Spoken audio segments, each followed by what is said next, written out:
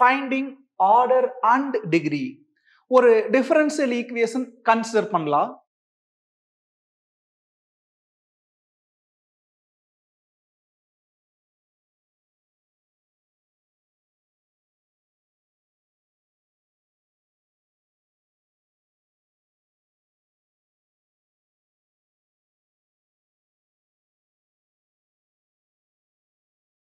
கவுனிங்க d cube y by dx cube. Actually இது third order derivative. dy by dx இது first order derivative. d square y by dx square second order derivative. இப்படி ஒரு வாட்டி differentiate பண்ணா கிடைக்கிறது first order derivative. y x all differentiate பண்ணா dy by dx.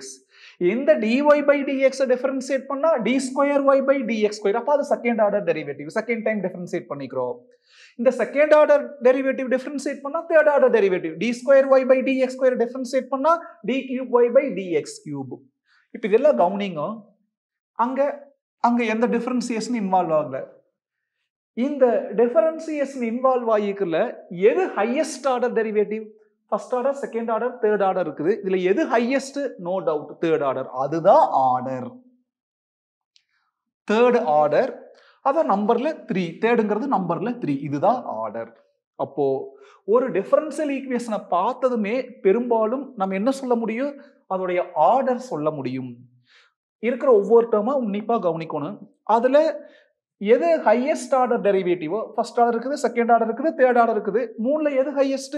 Third order தான் highest. அப்ப அதுதான் order. So highest order derivative இருக்கு பாரு, அதத்தான் என்னன்னு சொல்லுவோம்? ஆர்டர்னு சொல்லுவோம். ஆனா டிகிரிக்குள்ள போறப்போ கொஞ்சம் கேர்ஃபுல்லா டீல் பண்ணணும். என்ன அப்படின்னா, அந்த டிஃபரன்ஷியல் ஈக்குவேஷன் ஃப்ரீ ஃப்ரம் ஃபிராக்ஷனா இருக்கணும்.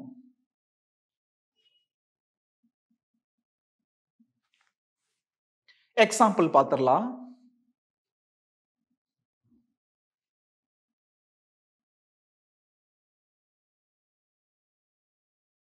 இது ஒரு டிஃபரன்ஷியல் ஈக்குவேஷன். இங்க பாருங்க, dy by dx differentiating y with respect to x. y x depend பண்ணி இருக்குது. அங்க பாருங்க, dx by dy xy depend பண்ணி இருக்குது. இப்படி இருக்க கூடாது.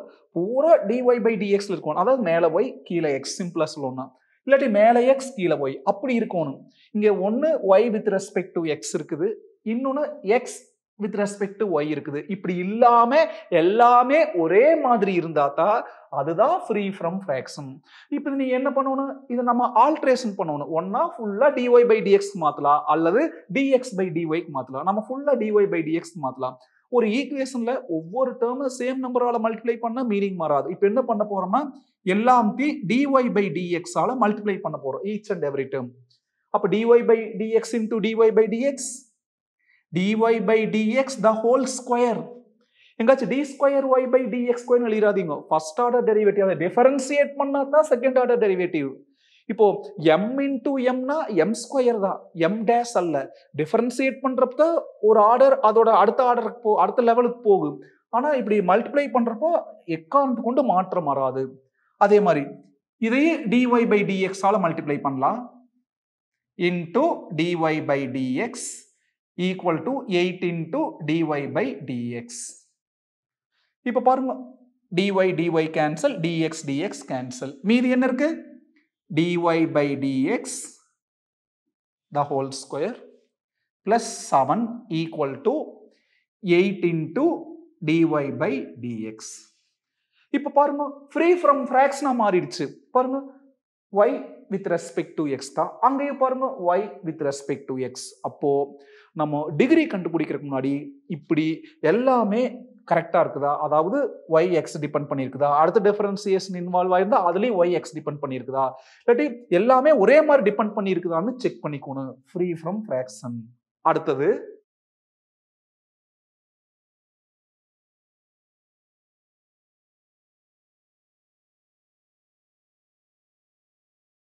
Free from radical.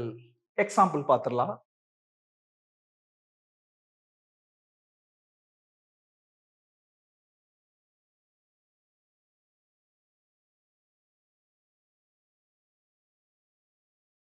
இப்படி டிஃபரன்சியேஷன் இருக்கு இல்லையா, அதோட பவர்ல ஃபிராக்ஷன் வரக்கூடாது. அதுக்கு பேரு தான் ஃப்ரீ ஃப்ரம் ரேடிக்கல். டிஃபரன்சியேஷன் எங்க இன்வால்வ் ஆயிருக்குதோ ஒட்டுமொத்த ஈக்குவேஷன்ல, இந்த ஈக்குவேஷன்ல இங்க தான் டிஃபரன்சியேஷன் இன்வால்வ் ஆயிருக்குது. இதோட பவர்ல என்ன வரக்கூடாது? ஃபிராக்ஷன் வரக்கூடாது.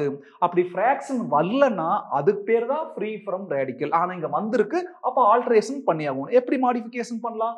-7y அங்க போனா +7y.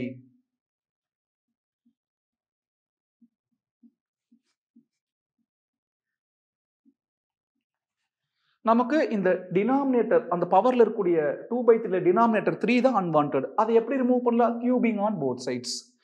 கீழே சப்போஸ் இப்போ 1/2 இருந்தா கீழே 2 அன்வான்டட், அப்ப squaring on both sides.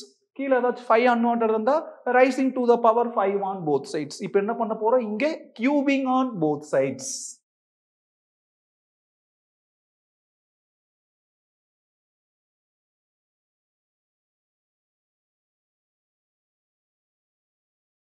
Power having பவர்னா multiply பண்ணலாம். அப்போ 2/3 into 3 3 என்ன ஆயிரு? கேன்சல் ஆயிரு. அப்புறம் d square y by dx square the whole square. ஏன்னா 3 கேன்சல் ஆயிடுச்சு.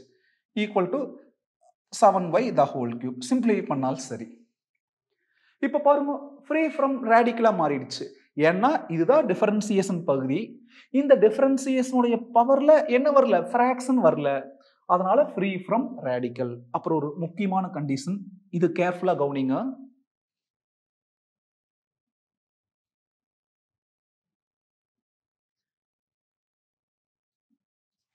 இது ஒரு டிஃபரன்ஷியல் ஈக்குவேஷன். இப்போ பாருங்க, y ஓட பவர்ல 2/3 ஃபிராக்ஷன் வந்திருக்குது.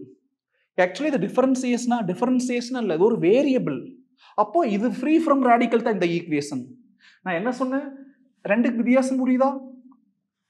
டிஃபரன்சியேஷன் இன்வால்வ் ஆயிருக்குது இல்லையா, அந்த டேர்ம்ல அதோட பவர்ல தான் ஃபிராக்ஷன் வரக்கூடாது.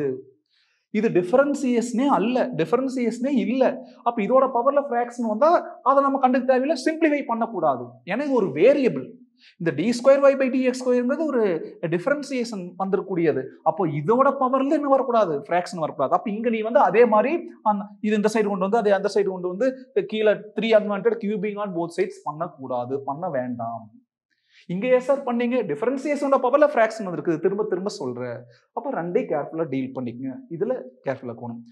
அப்போ அடுத்தது ஃப்ரீ ஃப்ரம் ஃபிராக்ஷன் பார்த்துட்டோம், ஃப்ரீ ஃப்ரம் ரேடிக்கல் பார்த்துட்டோம். அப்ப டிகிரி எக்ஸிஸ்ட் ஆகுது. டிகிரி எக்ஸிஸ்ட் ஆகாத ஒரு இடம் இருக்கு. என்ன அப்படின்னா, டிகிரி நாட் டிஃபைன் சொல்லுவோம். எப்ப அப்படின்னா, இப்போ ஒரு example,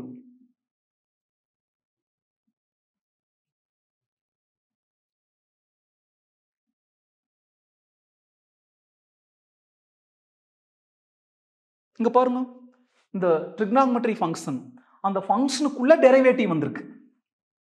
sin x sin y அப்படி வர வேண்டிய இடத்துல ஒரு ஃபங்க்ஷனுக்குள்ள என்ன வந்திருக்குது? டெரிவேட்டிவ் வந்திருக்குது. அப்படி வந்துச்சுன்னா டிகிரி நாட் டிஃபைன்ட்.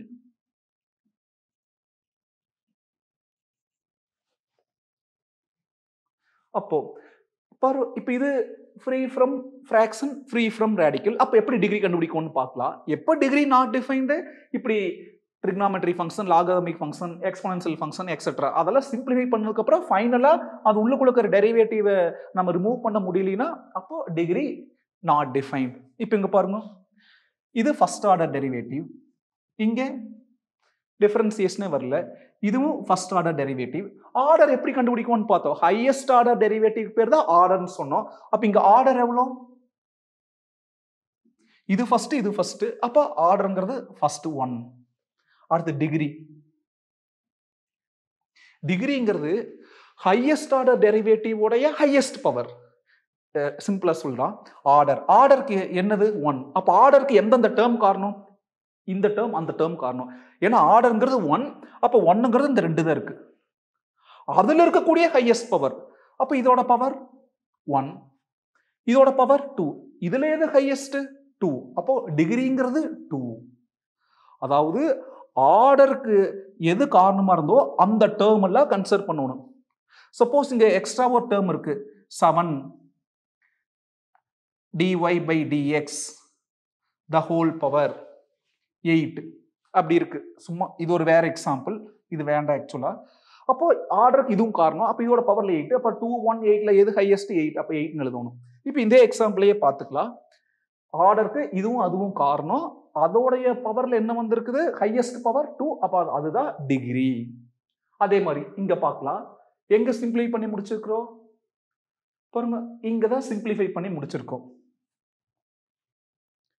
இது D square Y by dx ஸ்கொயர்ங்கிறது second order derivative. இங்க டிஃபரன்சியேஷன் இன்வால்வ் ஆகல. அப்ப இருக்கிறதே ஒன்னே ஒன்று தான். அப்ப அதை தான் நம்ம ஹையஸ்ட் எடுத்துக்கணும். அப்ப ஆர்டருங்கிறது 2. எதுக்கு ஆர்டர் கண்டுபிடிச்சோமோ அதோடைய ஹையஸ்ட் பவர் தான் டிகிரி. அப்ப இங்க டிகிரி எவ்வளோ? ஆர்டருக்கு இது மட்டும்தான் காரணம். அதே மாதிரி இன்னொன்னு 2 வந்திருந்தா இதோட பவர் அதோட பவர். இங்க பாருங்க, ஆர்டருக்கு 1 தான் காரணம். அப்ப அந்த ரெண்டையும் கம்பேர் பண்ணி அதுல ஹையஸ்ட் பார்த்து எடுத்து எழுதணும். ஆனா இங்க பாருங்க, ஆர்டருக்கு இது மட்டும்தான் காரணம். இந்த ஒரு டேர்ம் மட்டும் தான் இருக்குது. அப்ப இதோட பவர் அப்படியே பார்த்து எழுதினாலும் சரி, அது எப்படி எவ்வளவு இருந்தாலும் சரி. அப்போ ஆர்டருக்கு இதுதான் காரணம். இதோட பவர் என்னது? 2. அதைத்தான் ஹையஸ்டா ட்ரீட் பண்ணிக்கிறோம். டிகிரி 2. அப்போ நாட் டிஃபைன்டு இப்படிப்பட்ட சிச்சுவேஷன்ல இன்வால்வ் ஆகும். இதுதான் ஃபைண்டிங் ஆர்டர் அண்ட் டிகிரி.